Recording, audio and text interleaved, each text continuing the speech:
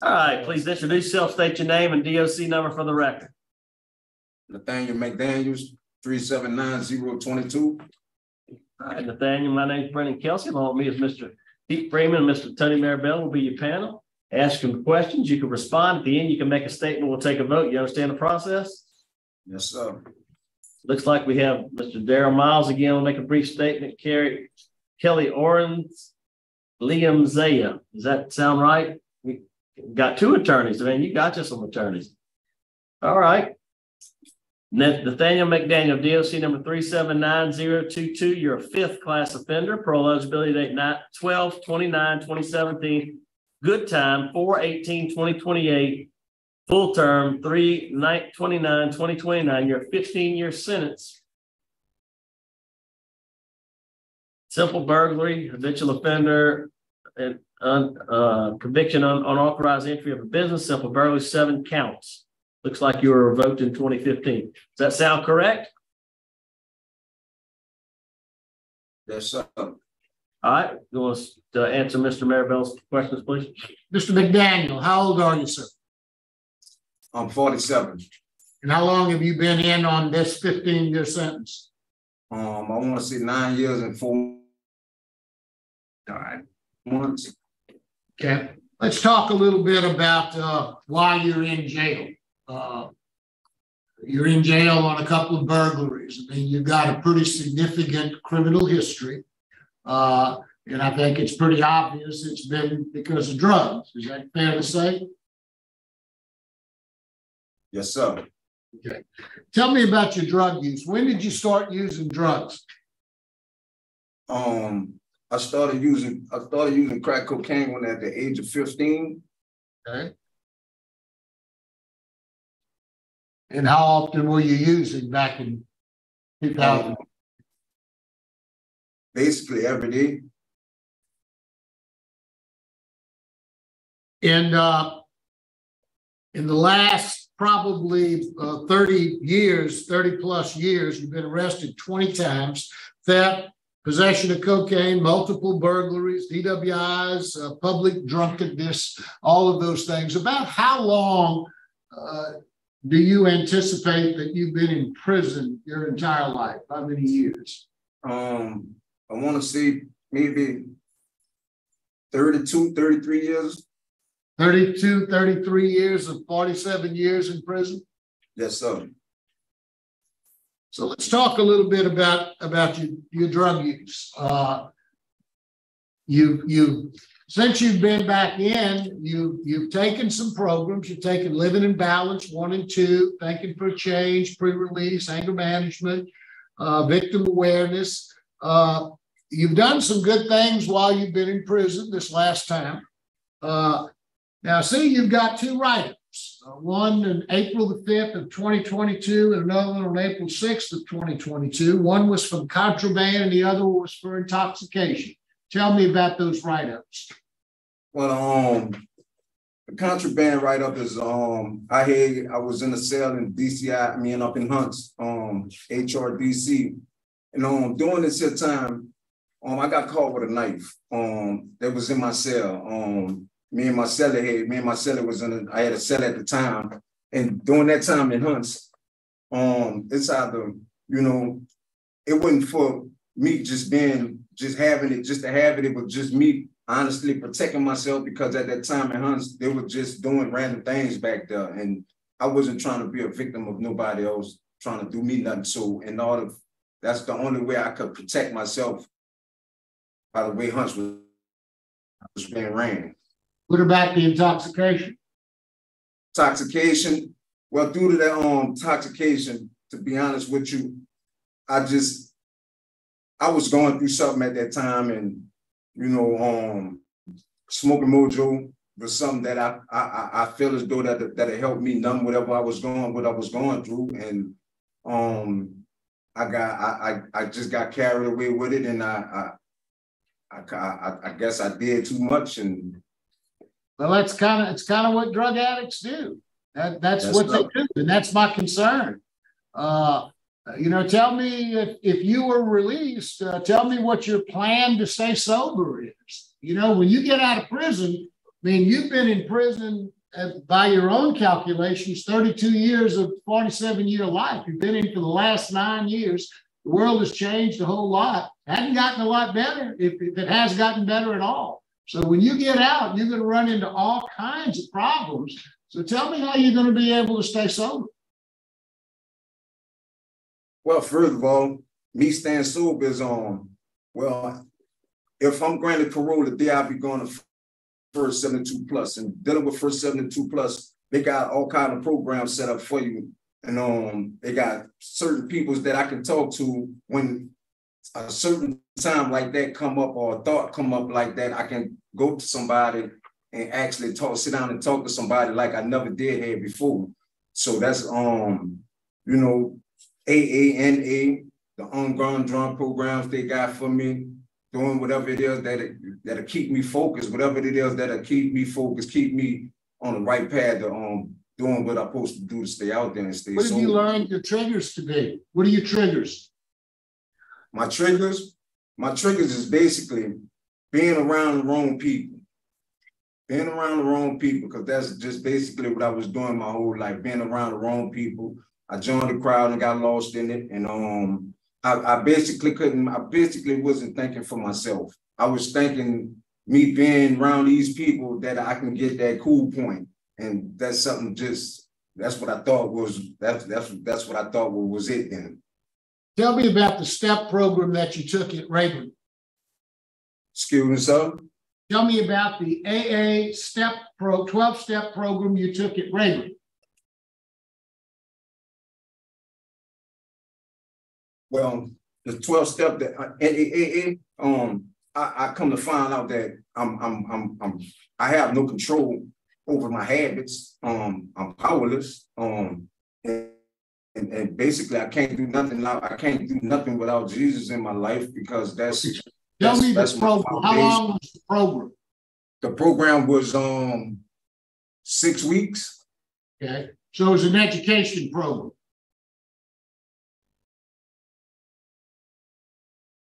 You broke up, Mr. Mayor. So it was an educational program.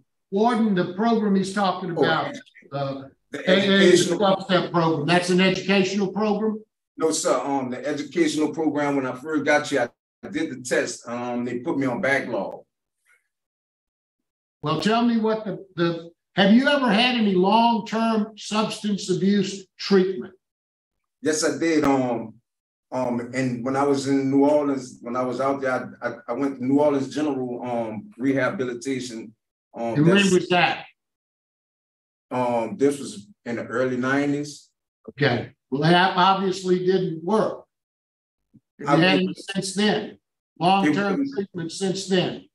No, sir, I did not. Okay. You think you need that? Yes, I do. I do too. Okay. I think that's all. Warden, what can you tell us about Mr. McDaniel? You know, I've known McDaniel for a long time at DCI, and then here since he's been here. You know, he and I spoke earlier in our little pre-parole meeting, and you know, as your concerns was my concerns, looking back through his write-ups and seeing the intoxications through his history of being incarcerated. I can say that since he's been here, he has not had any, which is a good thing. And he's been in the classes, always been respectful to me, and you know, I guess it's going to be what he can do if he gets a chance to get out of here, to be able to stay off and not fall back in that pit. Thank you, Warden. All right. Now we're here for Mr. Darrell Miles. Brief statement, Mr. Miles. Yes, sir. Yes, sir. Miles again, first 72 plus. We have a plan set out for Mr. McDaniels that he will be a prime candidate for. Mr. Daniels, we understand, has a long-term drug addiction problem. And we have the first 72 hours of his release, he'll be seeing the council on alcohol and drug abuse in the greater New Orleans area.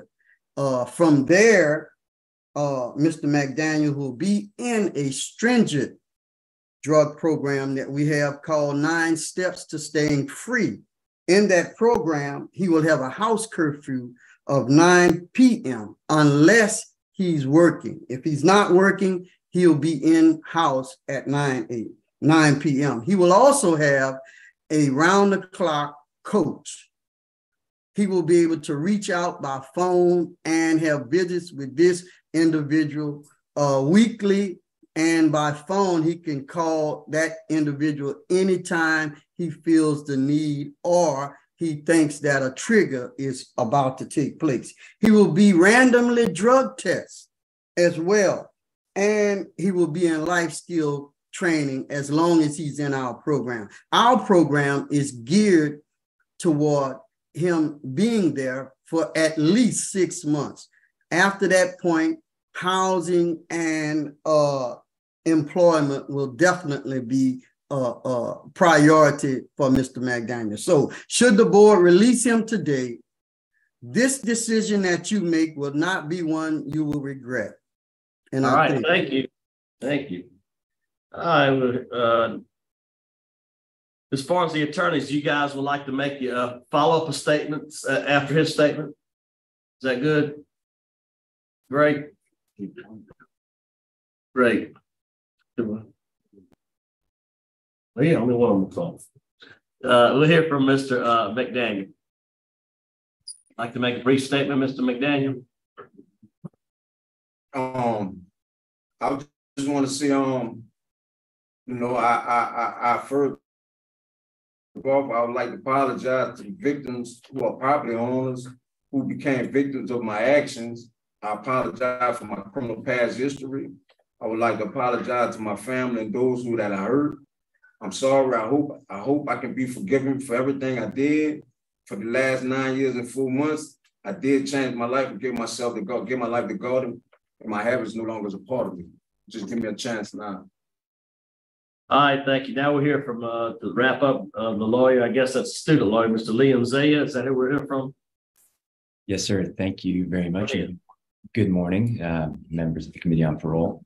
My name is Liam Zaya, and I'm a third-year law student at the University of Virginia School of Law, here to offer a brief statement on behalf of Mr. McDaniel. I begin today by respectfully requesting that you grant Mr. McDaniel's request for parole. There are 2 key themes in our eyes that emerge that make his case exceptional.